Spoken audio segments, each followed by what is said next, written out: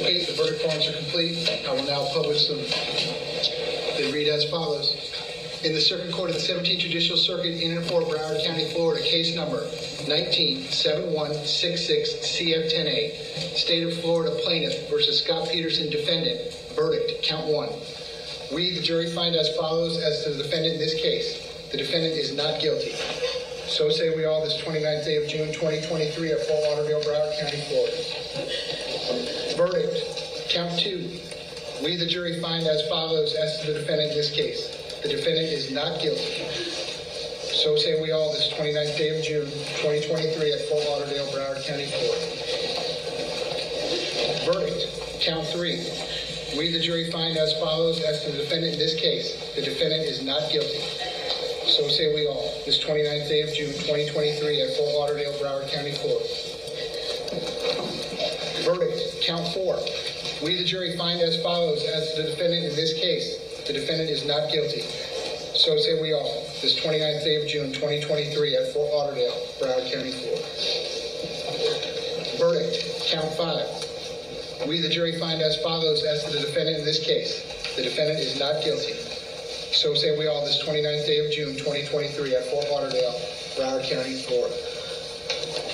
Verdict, count 6. We, the jury, find as follows as to the defendant in this case. The defendant is not guilty. So say we all this 29th day of June 2023 at Fort Lauderdale, Broward County, Florida. Verdict, count 7.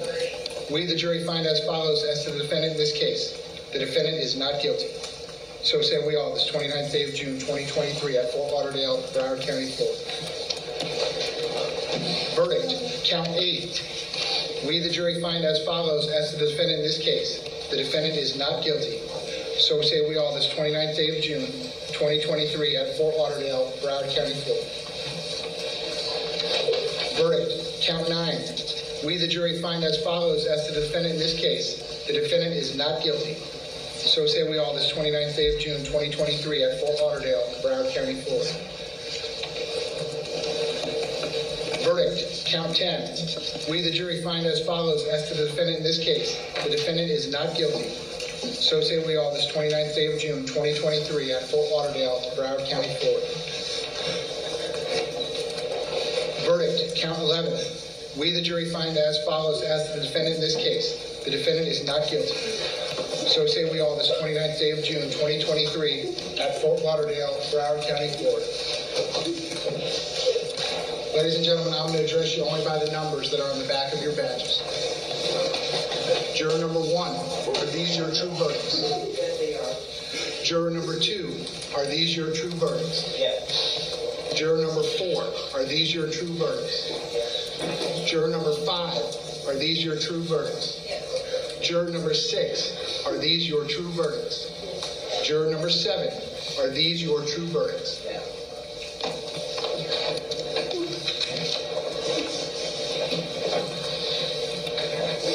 Ladies and gentlemen, I wish to thank you for your time and consideration of this case. I also wish to advise you of some very special privileges enjoyed by jurors. No juror can ever be required to talk about the discussions that occurred in the jury room except by court order. For many centuries, our society has relied upon juries for consideration of difficult cases. We have recognized for hundreds of years that a jury's deliberations, discussions, and votes should remain their private affair as long as they wish it. Therefore, the law gives you a unique privilege not to speak about the jury's work. Although you are at liberty to speak with anyone about your deliberations, you are also at liberty to refuse to speak to anyone. A request to discuss either your verdict or your deliberations may come from those who are simply curious, from those who might seek to find fault with you, from the media, from the attorneys, or elsewhere. It will be up to each of you to decide whether to preserve your privacy as a juror. Ladies and gentlemen, I want to again give you my sincere thanks for your time, effort, and energy.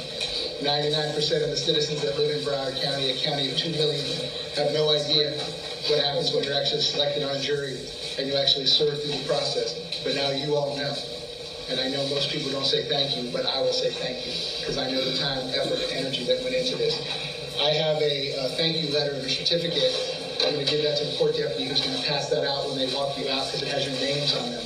The reason I normally do this in person in the courtroom, I'm not not going to do it today is because I'm not and have not addressed you by your names. That's why we use the numbers in care of your privacy. I did also want to let you all know I will enter an order today that instructs the clerk of court, the trial court administrator, as well as both parties not to disclose your names. Okay? So the only way your names are going to be disclosed is if you choose. You certainly may choose. So if you want to go out there and talk to whoever you want to talk to, you're perfectly entitled to do that. If you want to go out there and never talk to another human being about this ever again, you're perfectly entitled to do that too. I want to emphasize that it's each of your decisions to make. But momentarily, I'm going to have you step in the back and collect your belongings. The court deputy is going to walk you out to your cars, and that's going to conclude your jury service. I do have two quick pieces of bad news for you. Number one, I'm going to leave those lanyards back. So if you take them off and just put them on the ledge in front of you, we'll collect them from you. Number two, since you actually did serve on a jury, they will not summon you for jury duty for a year, for 12 months. So I'll see you next year. All right, unless you all have any questions for me, ladies and gentlemen, your jury service is concluded at this point. Again, with my great thanks for your time, effort, and energy. Now, Court Deputy, there are certificates for each. Your jury service is concluded and you are dismissed. Thank you very much.